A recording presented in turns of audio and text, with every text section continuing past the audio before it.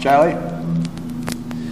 Okay, we're going to resume now with the interview by the Scranton-Lackawanna County Taxpayers Committee for the candidates for mayor for 2014 through 17. We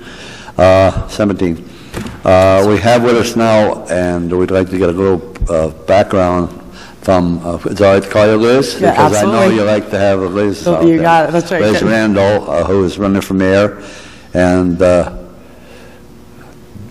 you the first woman to run for mayor in the city of Scranton? Nope, I think I'm the first Democrat. First female Democrat woman. Okay. That's right. That's okay. right. So let's give a little background on yourself. Okay. Sure. Well, you know, Absolutely. The South Side. That's right.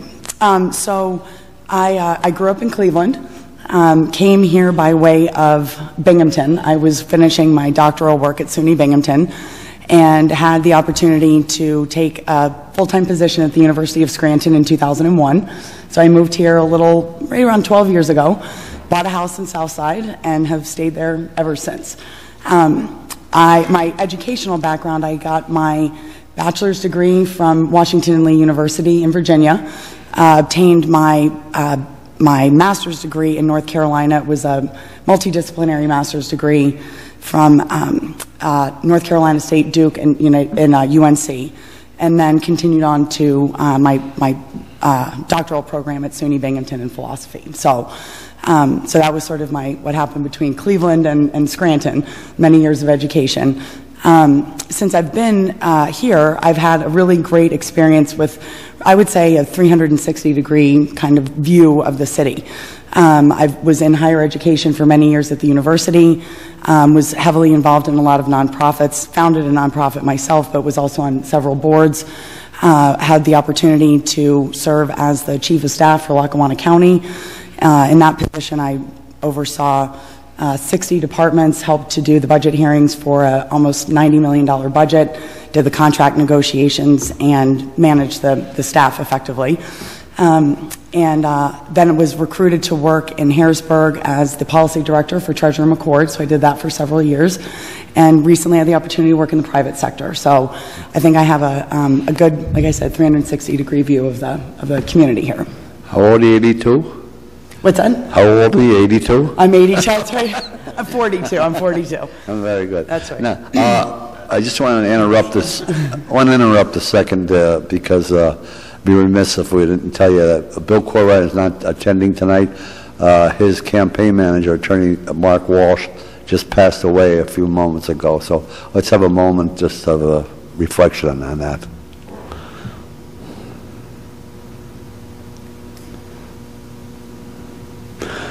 Thank you. Okay, ladies, what we're going to do is start off with asking some questions, or I have to ask the questions, and then maybe you can open to the first of the committee, okay? Okay.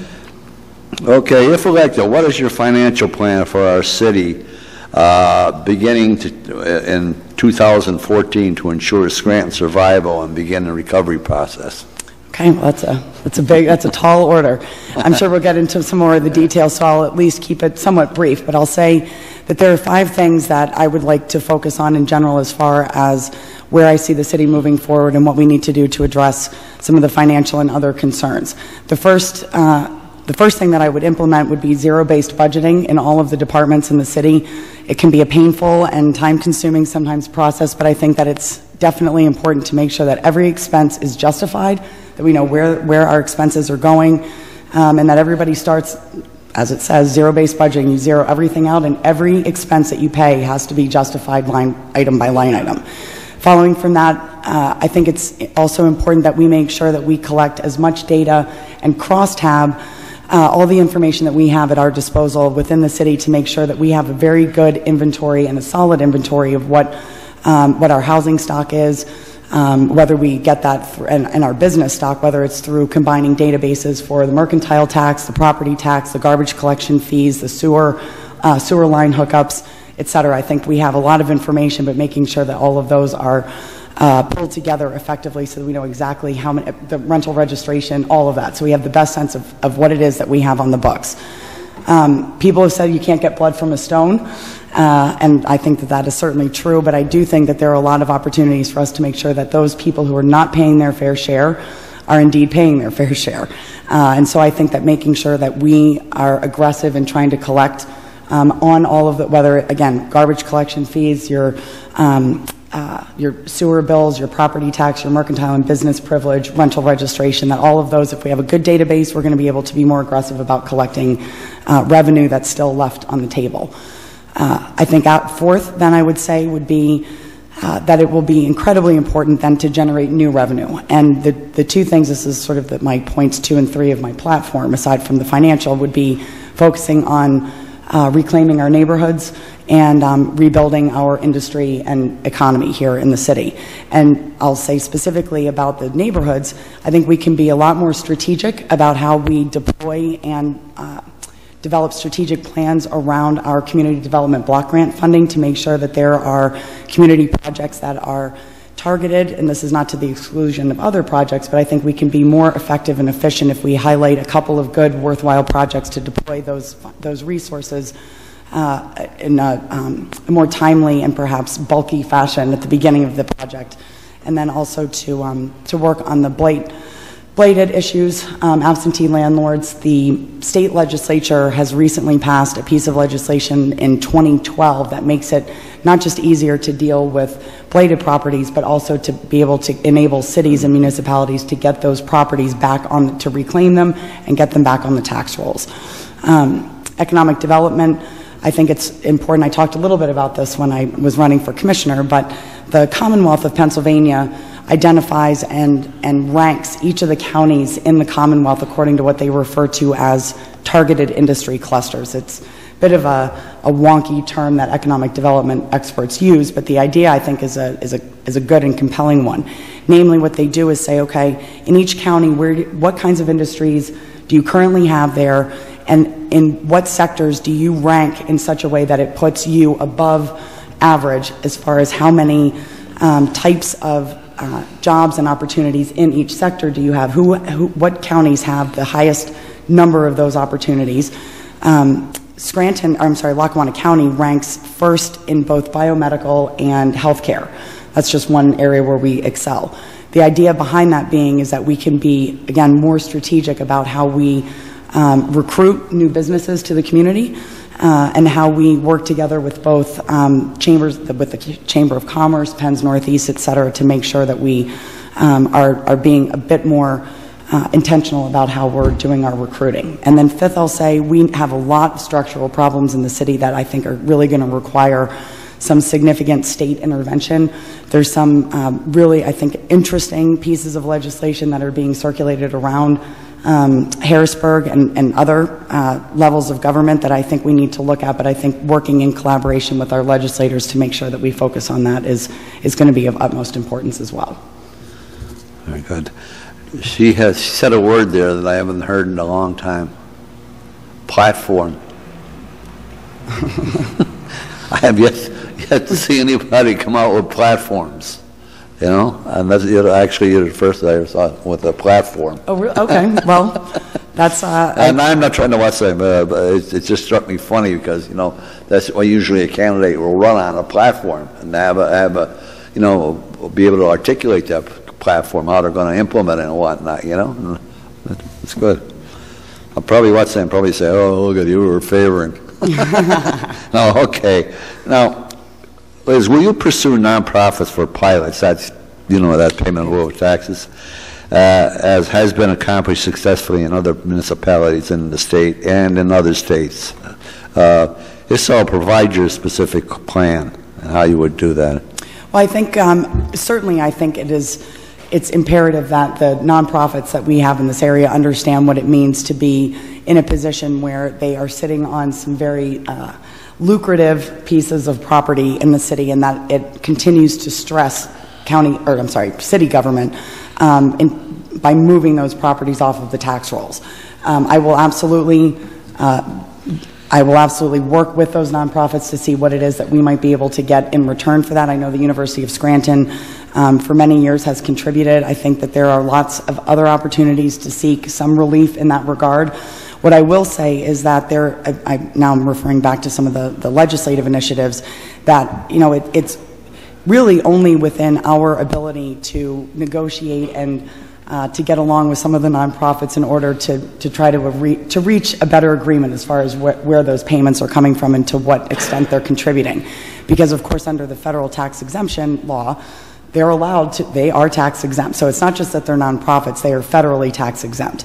That said, there is some movement in the legislature that is trying to look at the types of properties that nonprofits or tax-exempt entities are sitting on, that if parts of those properties are not part and parcel of what their mission is that got them the tax-exempt status, that although they might enjoy, say, 80% of the current properties that they're sitting on, that those would remain tax-exempt, there very well may be opportunities to carve out some of those properties and put those back on the tax rolls, because the function of some of those properties are not necessarily in line with what the application was to give them the tax exempt status. Good. A potential sale of the Scranton Sewer Authority has been reported in the media, and the Sewer Authority itself issued a RFP, request for proposal, for an appraiser or valuation of its assets a few months ago. Do you support this sale? Why or why not? Well, I think the sale of any asset is that is a serious decision. I know that the city has sold assets before. I don't know that those have always been the most successful endeavors. I will say that in general, as a general rule, I am not in favor of selling public assets. And I think that certainly something that is held in the common good, such as sewer and wastewater, is something that is a collectively held good. I think, however, it is, even at the very least, looking at the valuation process, which does not necessarily indicate a sale, is, however, a good thing for any authority or any government entity to make sure that you understand how much the value of that asset is. It will certainly help with things like insurance and audits, et cetera, so that we have a very clear understanding of how much that asset is. If there's movement toward a sale, that is absolutely not that has not even remotely been determined yet. So. Okay, fine. In regards to revenue generations, what's your thoughts on raising property taxes, wage taxes, business tax, and the garbage fee in order to balance the budget and meet the city's hefty financial obligations? As you know, every year there's a hole in the budget. That's right. Do you realize that? Do you realize that? Yep, I know. I would hope I realize that. Look, I think at this juncture in where the city is, nothing is going to be off the table. No one wants to hear that. I think anybody that would come in and say that you're going to be able to keep everything stable and the same, certainly there's not going to be an opportunity to reduce taxes. But I will say that, I'll say two things. The first is that as I've been looking through the budget and where the revenues go to, it's been an educational experience realizing how our April 15th has come and gone, and so for most of us when we're looking at our tax bill, look at how the proportion of what we owe, the bottom line number, where that goes to. Well over half of everybody's bill goes to the Scranton School District, then it goes to the county, and then it's to the city. So the city taxes are the smallest portion of those overall taxes. I think in a mistaken fashion, a lot of people also assume that the wage tax in the city, the 3.4%, is entirely levied by the city. 1% of that goes to the school district. In addition, the mercantile and business privilege tax is also shared in a very significant way with the school district. So my argument, if I'm elected, is that I think no one likes to pay taxes. Certainly no one likes to pay increased taxes. But I do think that if people know what it is that you get for that investment, for those dollars, 100% of the people that live in the city enjoy the benefits and the services that the city of Scranton provides. That may not be the case for the school district or for the county. My job, if I'm elected, is to make the best case argument for the amount of services and the number of services that the people in the city utilize for the price that they get. I think certainly, part of my plan, of course, with the zero-based budgeting, making sure that we get good data collection, and then also making sure that we get additional revenue, is precisely to make sure that if and when there are additional tax increases, that it is reduced and mitigated as much as possible, because we have been able at the very least to get a good sense and a handle on where we are financially and to make sure that everybody is contributing their fair share. Good. You know, in all due respect to the council here, they've had a situation for the last 10 years where the mayor and the city council, never the two shall meet, okay? So what are your thoughts in regards to meeting regularly with the city council and your staff, your administration in regards to, you know, Absolutely. issues? No, I think, honestly, I think people at this juncture, they're tired and exhausted from the bickering and the arguing. I think that at some point that just, you get stuck in a quagmire, and it makes it very difficult to govern, and it makes it even more difficult to make a good argument because people aren't listening anymore, because they're just, all they're hearing is the din. I do think that that's part of the reason why my candidacy, and certainly the fact that I'm not from here, can be a good way to perhaps move the needle a little bit, if you will, on how we engage. I don't have some of the same sort of you know, generational feuding. I don't have the same axes to grind. Those are not my fights. This is a city that I've fallen in love with and been here for 12 years, and I'm dedicated and committed to staying here. That said, I think it would be of utmost importance to make sure that at least on a quarterly basis that there would be a formal, whether it's an address, a meeting with council, publicly, in chambers here, and that when and if it's necessary and required, I don't see any problem in the world with making sure that there's an open door policy with council to meet with members of my administration if I'm elected, and to make sure that that conversation continues, both inside council chambers and outside. Good. You're familiar with master plans, comprehensive plans. The city has a master plan which has upstairs collecting dust, and they never actually follow the master plan. There's a lot of municipalities, they'll gear their capital improvements, their social and economic progress on what the master plan is, okay? But the city has never done that. They just roll the dice into the CDBG funds. Whoever shouts the loudest or whoever is on the third rail, okay, gets the funds. And the same with the capital improvements program. I've never seen them go to the planning and say, what is proposed in the master plan? Of course, the master plan now is defunct because it's been up there for so many years. What's your thoughts on a master plan? I would say my entire life, my professional background has been a good combination, I think, of a lot of education, a lot of nerdy kind of stuff. I really like plans. I like strategic planning. It's what I've even done professionally. And so I do very much enjoy making sure that there is that we put some bumper rails on what it is that we're doing, so that we know that if we are proceeding in a certain way, that there are some benchmarks that we can hit. We make sure that we know which resources are designated for what purpose. But I also think that part of, even though I've spent many years in school, which I very much, of course, enjoyed, the other flip side is that I am a very transactional and practical person. I like to make sure that we don't have, sometimes I think plans, if they are too bulky and too difficult to weed through, it makes it difficult to implement them.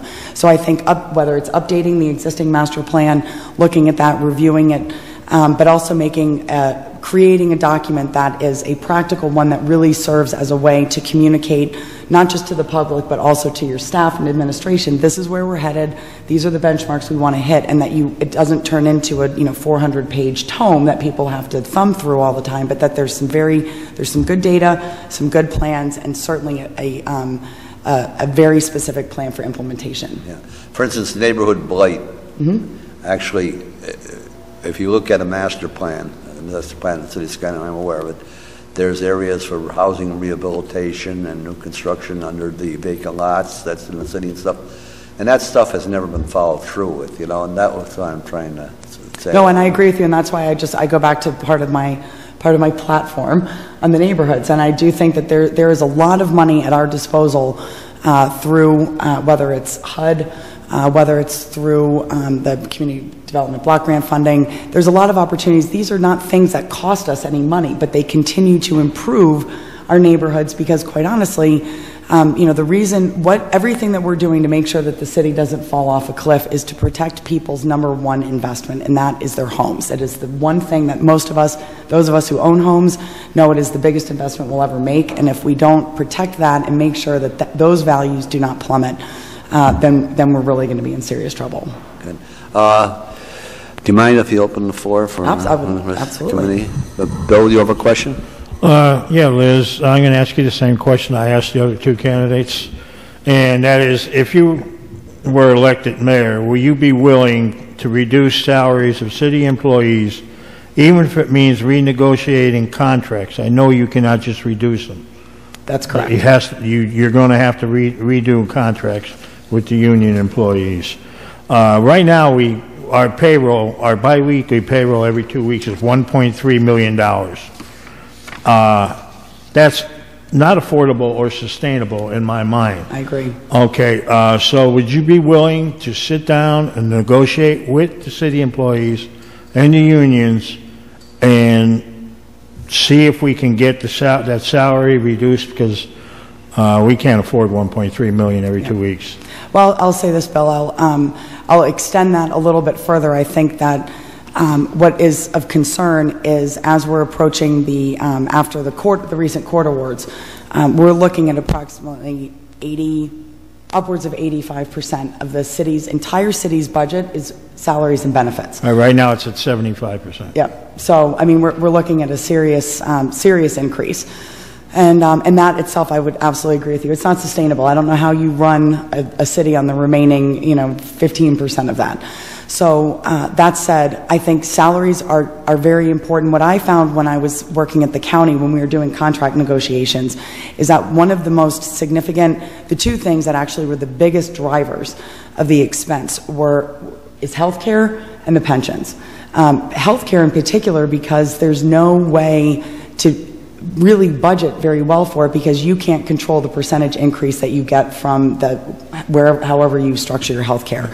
So I think that those three things in combination will need to be looked at as a collective whole, because even if we were able to address some of the pension issues moving forward, there are, again, issues even currently in the state legislature that's looking at trying to make this would not be something that would be for existing employees, but moving pension plans into 401k type, they would be defined contribution as opposed to defined benefit plans.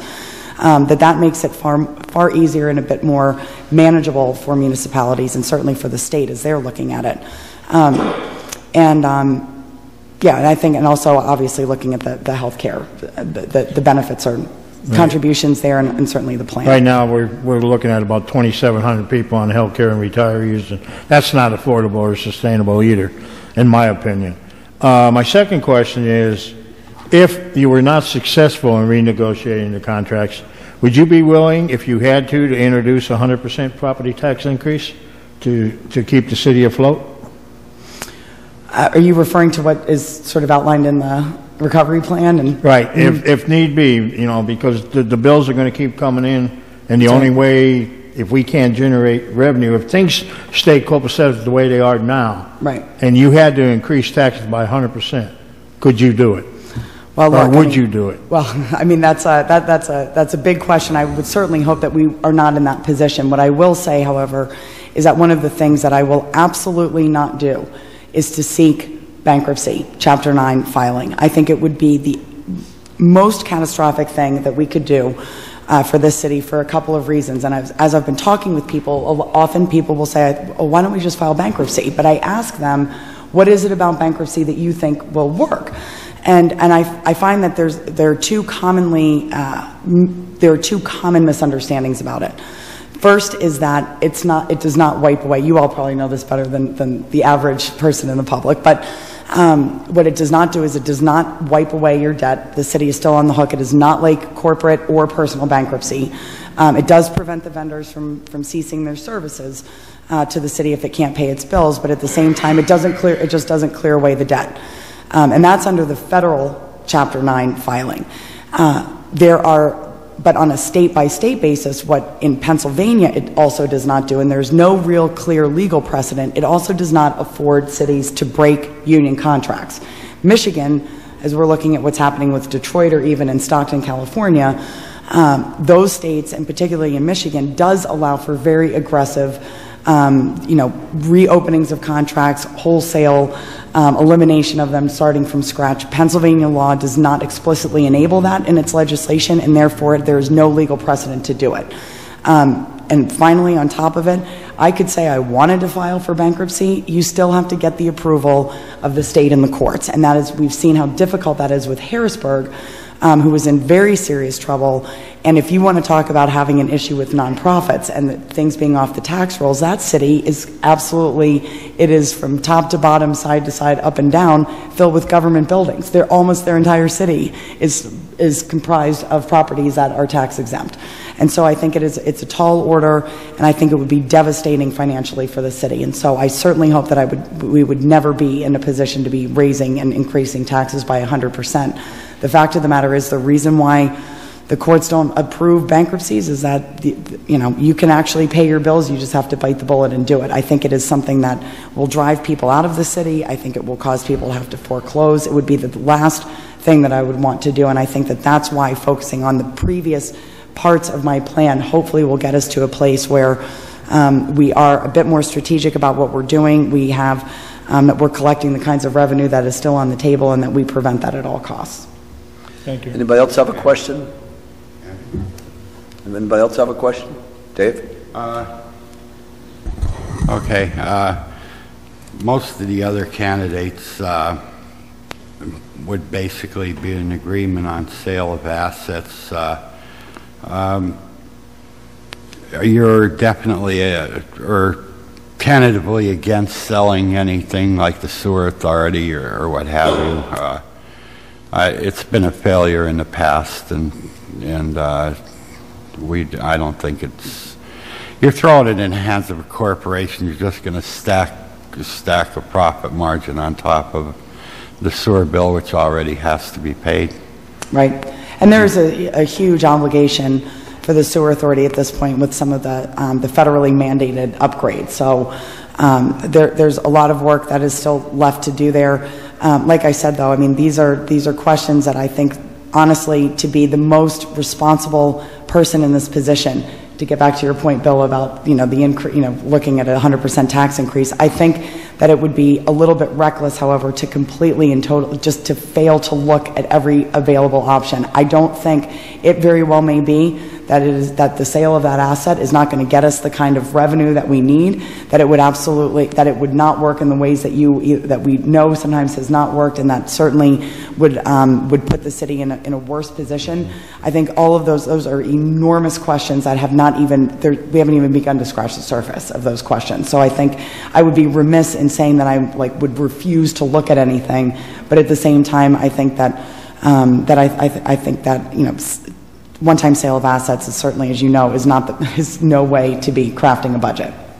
And would you be interested in increasing fees as opposed to taxes, and potentially charging nonprofits fees as an alternative to taxes, or begging? Well, I mean, I think we would have to see what that looks like. I mean, one of the things that what I like to try to do when I'm thinking about this picture, because we're in such a severe environment right now, that the fact of the matter is, if you're looking, whether it's at hospitals, educational institutions, they bring a tremendous amount of resources to the community, whether it's investment, whether it's the students that are here, the knowledge base that helps us invite and include, like the Commonwealth Medical College. We are in a position to be able to include and invite other kinds of industries that are for-profit and are tax-paying, because we have that knowledge base in the area. What I don't want to have happen is that as we are drowning, that we are trying to grab onto and whack all of the institutions, and some of them that are doing very well. Those are the things that are enabling us on some level to anchor parts of our community. But I do think that the bigger question is, and I know I keep going back to some of the stuff in the legislature, but I think that these are tremendously helpful, or at least important conversations. There's a piece of legislation currently being floated that is proposing to reduce the school property tax and replace it with an increase in the income tax and a 1% increase in the state sales tax. The idea behind it being that I think the reason why I think you all are here, why most of us are here, and why these questions are as difficult as they are, is that it takes a lot of political will to make some of these difficult decisions. The reason being is that almost the exclusive burden for the tax revenue is borne on the property owners. And so if you make it a bit more equitable across the board as to in terms of who is paying and who is responsible for that revenue, the idea with the school property tax is that the elimination of that is that it would get funded directly from the state. You increase the income tax a little bit and the sales tax, which is, those are not on the types of goods and services. It might be on entertainment. I don't know about alcohol necessarily, but in any case, you end up saying, okay, well, it's not always, then you pick up people who are renting, people who are traveling into Pennsylvania, into our communities, and they also have to share in the burden. And so I think that those are, as we're looking at increasing fees, to not just cherry pick, I think, again, these are structural problems that if we solve and try to look at and negotiate bigger picture ways as we move forward, we don't have to then get into some of the, okay, how do we take care of this issue? How do we make sure that the nonprofits are contributing in the way that we would like them to?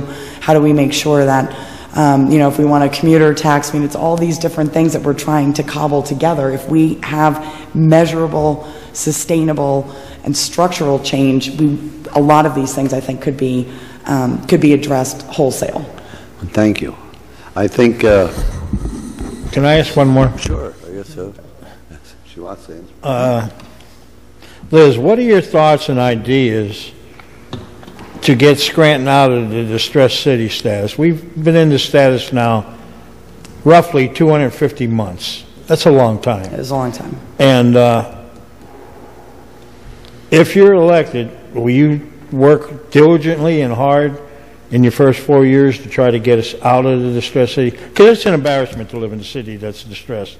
Well, look, I think it's certainly one of those things we do not want to be on that list anymore. I would absolutely, you shouldn't vote for me if I would say I wouldn't work diligently to get us off distressed city status. That is a clear goal. If we're able to balance our budget, then we might be looking at getting off the distressed status. But I will say, what is also an embarrassment is the length of time that we have gone without a county-wide property tax reassessment. It was one of the things that I ran on when I ran for commissioner. And the thing is that you have in the county in general, and most people don't like talking about reassessment. The problem is that I shouldn't say the problem with property tax reassessment. 1/3 of the values that people are paying go down, 1/3 stay the same, and 1/3 go up. I've almost yet to meet anyone that does not live on a block where they have not looked up all of the surrounding, their neighbors, right? You've all done it, right? Everybody's done it. And you can see the wild disparity between those. There have been some calculations that this is admittedly ballpark number, but that if there were a county-wide reassessment, that without touching our current tax structure where they currently sit, we might be looking at a $13 million influx in additional revenue just because we have been diligent and thorough about looking at a county-wide reassessment. To me, and I'm not saying that the distressed status is not something that we should be embarrassed about, but everyone will say, oh, Scranton's 20 years behind the times, 10 years behind the times. We're 40 years behind the times in our reassessment, and that is a true embarrassment and an impediment to economic growth and development. Amen. I think that we had the opportunity to speak to Liz for a little longer than we talked to, but we appreciate that very much. Thank you all very much for having me. Thank you, Liz, and best of luck to you, and thank you for coming in. Absolutely. Thanks for the invitation, Ozzy. I again want to say that Mr. Courtwright, Bill Courtwright, will probably be with the Republican candidates when they come in to get interviewed because of the death of his campaign manager, Attorney Walsh. If that be it, can we adjourn for the evening? Second. So adjourn. Thank you for everybody.